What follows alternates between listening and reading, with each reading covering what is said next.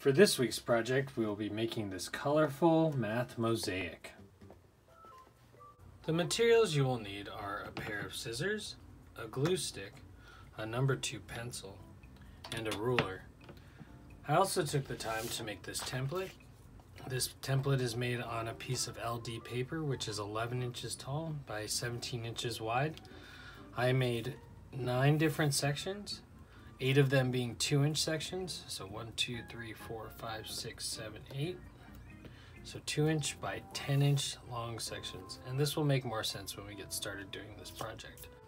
I also cut up some colored paper into 2-inch by 2-inch squares. And then I cut those in half to make triangles. We have 2-inch by 4-inch rectangles. And then I cut those in half to make triangles. And then I have 2-inch by 6-inch rectangles, and I also cut those into triangles.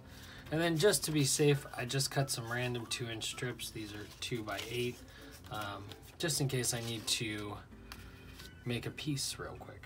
All right, well, now that you've got all your materials cut and ready, let's get started. Now I've put everything else away except for my colored paper and my template because I want to lay it down before I glue it down, and I want to try it out. So the object of this project is to put the amount of shapes into each column. So 2 will go in this column, 3 will go in this column, 4 will go in this column, 5, and so on. So I'm going to take a shape. So for the first one, I'm going to take this 2-inch by 6-inch shape, and I'm going to set it here. And what shape would go here might be the 2-inch by 4-inch shape.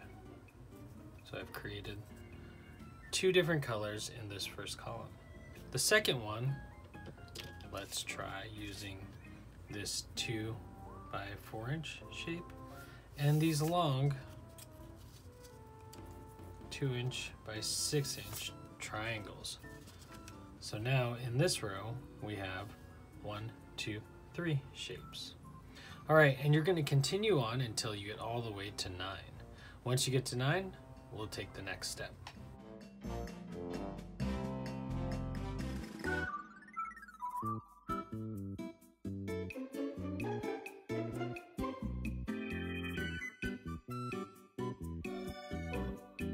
Now that I'm finished laying it out, let's check our work. So 1, 2, I actually ended up using an 8 by 2-inch piece, so luckily I had those.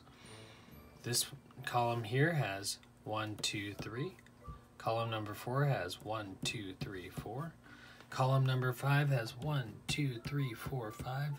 Column number 6 has 1, 2, 3, 4, 5, 6. Column number 7 has 1, 2, 3, 4, 5, 6, 7. Column number 8 has 1, 2, 3, 4, 5, 6, 7, 8. Column number 9 has 1, 2, 3, 4, 5, 6, 7, 8, 9. All right, well, it looks like my project set up correctly.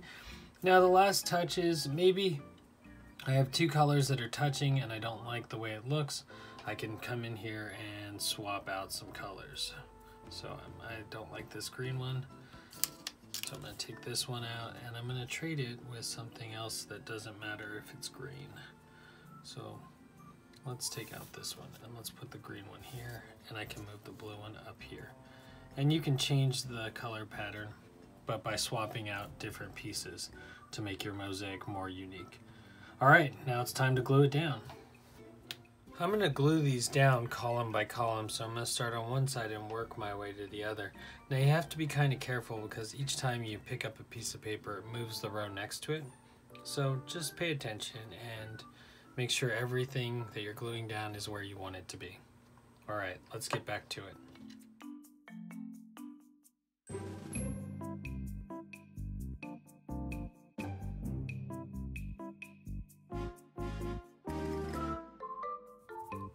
Now that I'm finished gluing down my project and I let it dry for a little bit, I'm going to take my scissors and I'm going to trim along the edge to get rid of all the white border. Now my project is all finished. It's starting to curl a little bit because of the glue, so I might put something heavy on top of it to flatten it before I put it on my refrigerator. Well, I hope you like this project. Till I see you next time. Bye!